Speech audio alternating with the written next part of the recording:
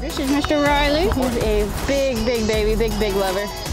First, when you're introducing a dog to a new environment, is that for him it's a new context. He doesn't know that all the rules that we've been practicing over the last week and a half apply here. So the first thing I want to do is make sure that I don't let him get away with anything. Even teeny little things, I want to make him really clean. That way his first association with being here isn't, oh, I get to do whatever I want. Off. Good job. Sit. Good boy. And right there, I see him seeing the dog. I'm gonna tell him what I want him to do with it. I'm gonna make sure that I'm preparing him for that dog by saying sit, off. And this is where not caring what the number is really matters too. Because I would have assumed after last group class that he might be in TCM, but right now he's at 10 TVM and he's getting the message. And so never rely on what you think the number is. Yeah. Off. Off. Come. Heel. Off.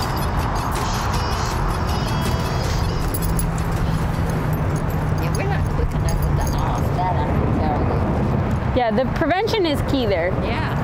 Sit. Off. Sit. Good job. Off. Sit. Good job. Well, the collar isn't working. Huh? Beautiful. Good job. Good boy. And those are very animated dogs. Those are dogs that he wants to go see.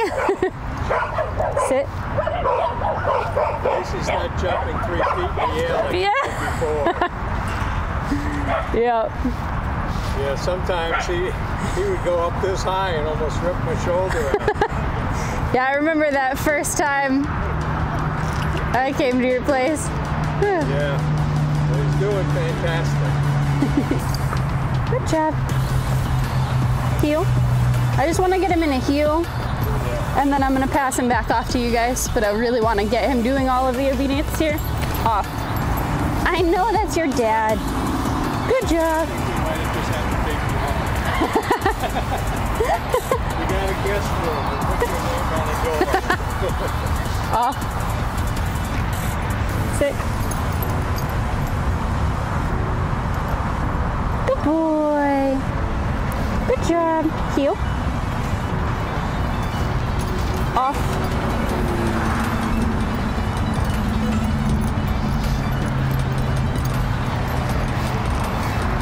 Heel. Off. Off. Off. Off.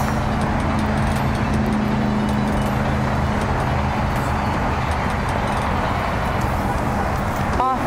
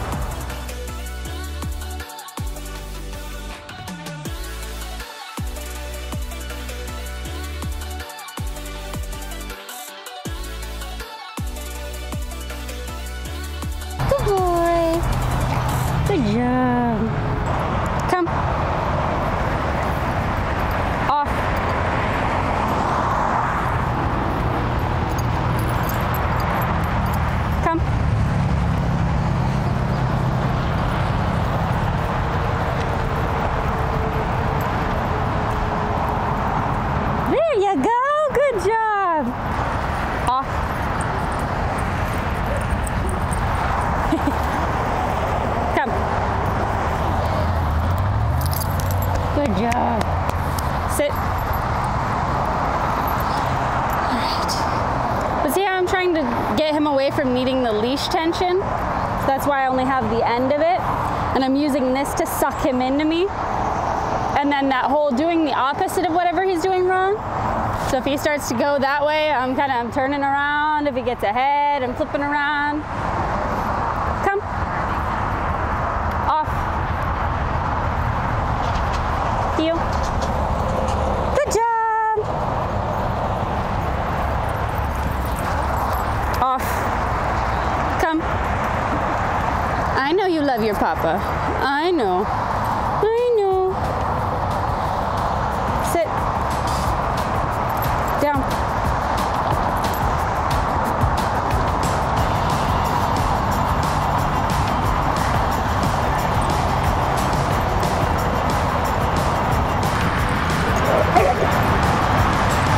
Come. Good boy. Good job.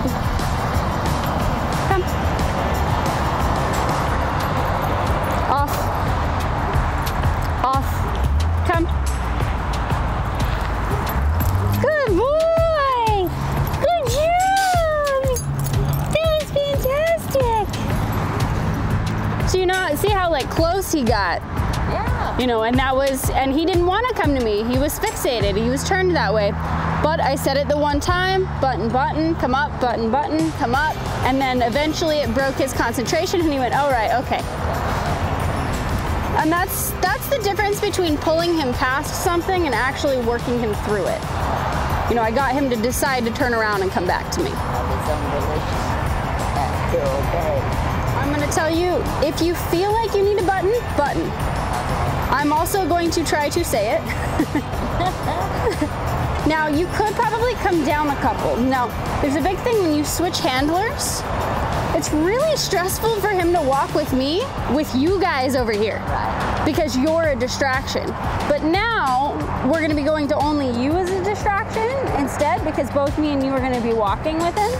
So immediately, his noise level for this situation might be a little lower than it just was. So you could always default to coming a couple down when you're switching handlers. Like, he'll probably work at the lowest level with you because he already associates you with walking and healing and obedience. So you always want to default to going a little bit lower because we would rather have it too low and have to come up than too high and have a traumatic experience. Say come and then button, button, button. Use a little bit of leash tension towards you. Off. All right. Off. Look at him, he's kind of scooching slowly. Come. Good job, big boy. That's what we need right there. But see how in that moment it took a little bit of patience and a little bit of trust in the Give system? him a little time to Yeah. respond. Yeah, because he's trying to figure it out. Button, button, button, off. Off. Keep walking. Keep walking. Off. Off. Every time you see his head swivel, look down, look up. Off. Button, button. Button, button.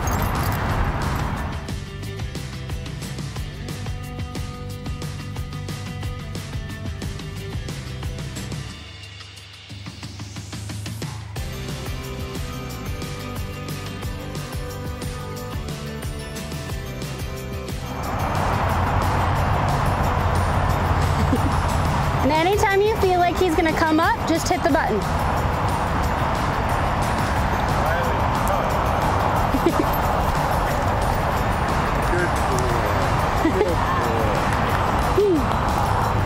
Sit.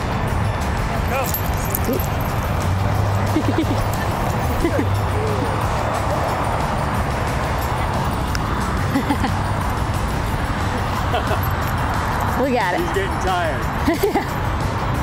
Yeah, he's getting tired. So we're gonna do one last thing and then we're gonna wrap it up. Okay, what do you want to do? We're gonna back time.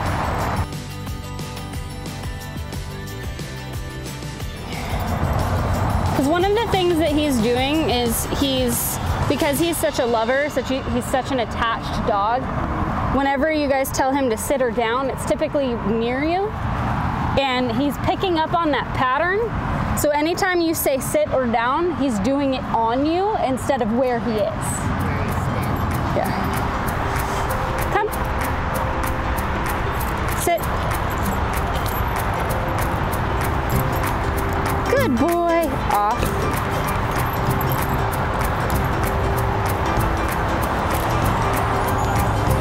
Good job. Good boy.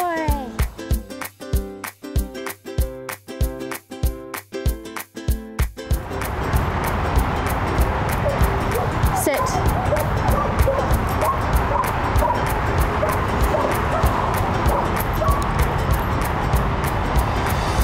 Sit.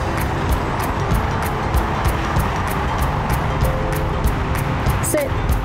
Oh, come on, big boy. Sit.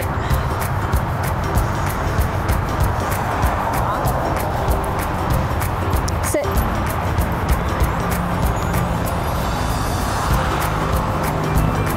Come on. Sit. I know. Sit. Off. Sit. I know you're tired, big man. Sit. Good job. Good boy. All right, ready? Down. Off, down. Oh.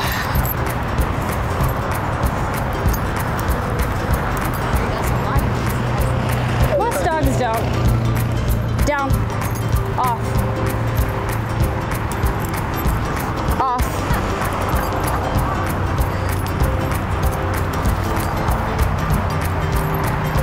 And this has to do with that separation. He doesn't like not being able to get to you. It scares him because he doesn't feel confident in that. Down. Good job.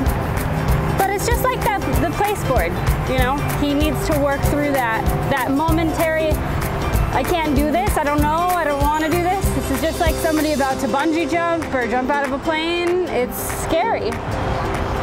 But once he works through it, now he's totally calm. Yeah. Now go see your mama.